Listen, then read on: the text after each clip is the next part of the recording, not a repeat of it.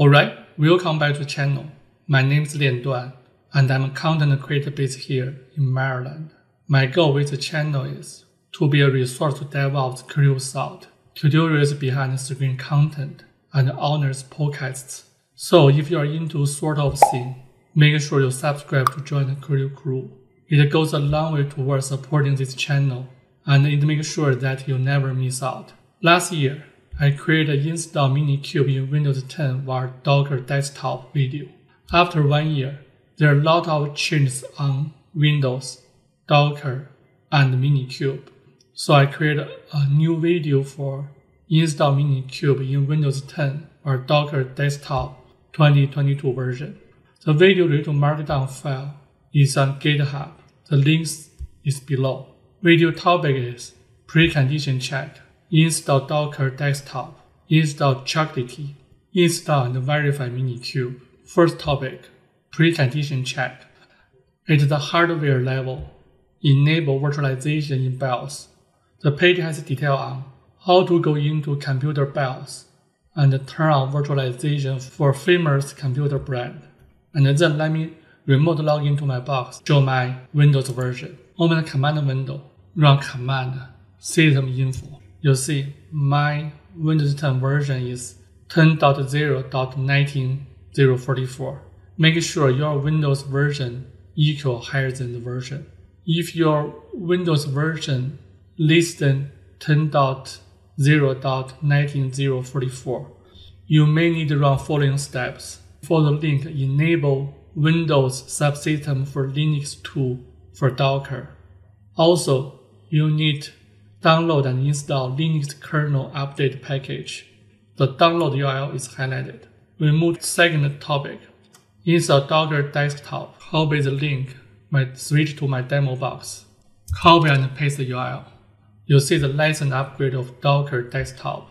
If your company have over 250 employees or revenue more than $10 million per year, you have to use paid license in your dev environment. If you install the version in your personal box, it's fine. Also, I will create another video, Install Minikube via Hyper-V to avoid use Docker Desktop. Click Download. Download completed. Open the download folder. Click the install file. Select Yes. Click OK. Click Close. Go down to the Start menu.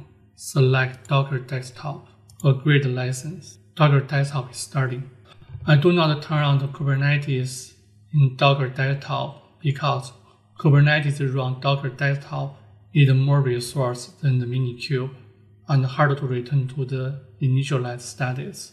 Next, done. Docker Desktop installed successfully. Switch back to the markdown file. And then we move to the install Chocolatey. Chocolatey is a software management solution in Windows. It seems like NPM if you are a UI developer. Chocolatey is used to install Kubernetes command line interface and the Minikube. The URL includes all the detail of install Chocolatey on Windows. Let me copy the command and switch to my demo box. Open the command window and paste the command. Install successfully. Let me switch back to the markdown file. If your box already have Chocolatey, please run choco upgrade Chocolatey command to upgrade Chocolatey itself to latest version. The latest topic for today, Install and Verify Minikube. Run command, Chocolatey install Kubernetes CLI and install Minikube. Let me switch back to the demo environment. Choco install Kubernetes -CLI. Yes. Next, run command, Choco install Minikube. After install, let me verify Minikube. Start Minikube first. Command is Minikube start. Next step, run Minikube space status to check all components of Minikube. All components are running. Open the Minikube dashboard. Command is Minikube space dashboard. Dashboard is open. Select all namespace. All pods are green. It looks good. Use Ctrl+C to stop the dashboard, and then run kubecontrol space version to retrieve Kubernetes client and server version. The results show us Kube Control Client version and Kubernetes version. All topics are completed. Today I demoed Install Minikube in Windows 10 or Docker desktop. Thank you for watching the video and see you the next time.